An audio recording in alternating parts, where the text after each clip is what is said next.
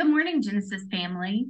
I hope you are all able to get out and enjoy this beautiful spring weather, the warmer weather, the plants and flowers blooming, signs of new life and hope all around us. So it is beautiful. It just makes me happy to have this change in seasons. What a good God that gives us different seasons to enjoy.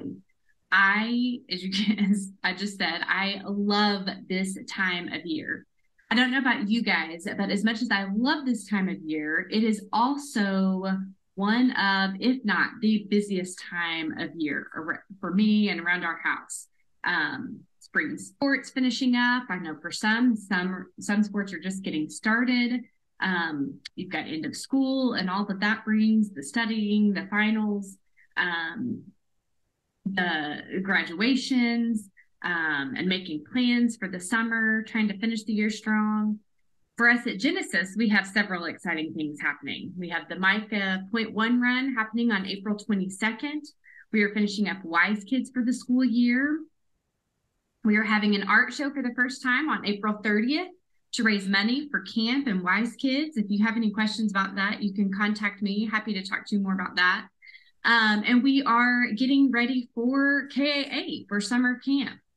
And all of these are wonderful and exciting things. But I know that if I am not careful, I can get too caught up in those tasks and the activities and everything associated with them and forget to slow down and spend quality time with Jesus, which is crazy because when I don't, things just get crazier. This Sunday, we are starting a new series in children's ministry called Challenge Accepted.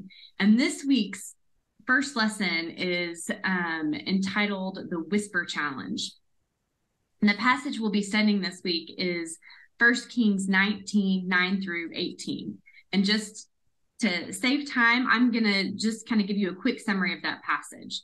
So basically, Elijah was hiding out in a cave because he was being hunted by Jezebel. She had threatened to kill him.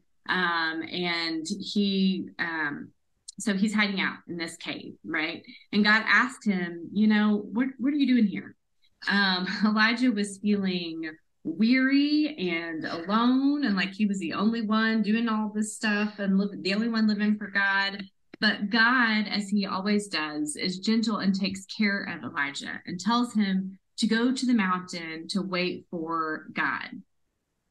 So while he is waiting, there's a great and powerful wind. It even shatters rocks, a huge wind. And then following that, there is an earthquake. And following that, there's a fire. But the Lord was not in any of those things. But after the fire, there was a gentle whisper. And the Lord was in the gentle whisper. This lesson was such a good and timely reminder to me that one, sometimes God doesn't answer or always come to us in a big, powerful way. Sometimes it is in a gentle whisper. And two, I have to pause and wait on the Lord to be able to hear that gentle whisper because I don't want to miss it. And if I'm so crazy busy that I forget to pause, I might.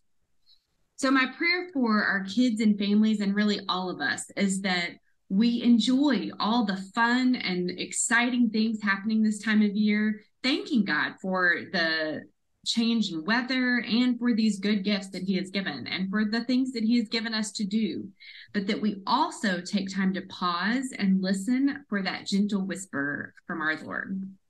Let's pray. Dear God, we thank you for the change in seasons, for the warmer weather, for the joy that brings, for the signs of new life that brings. God, we thank you for all of the exciting things happening this time of year with graduations and end of school year, beginning of summer.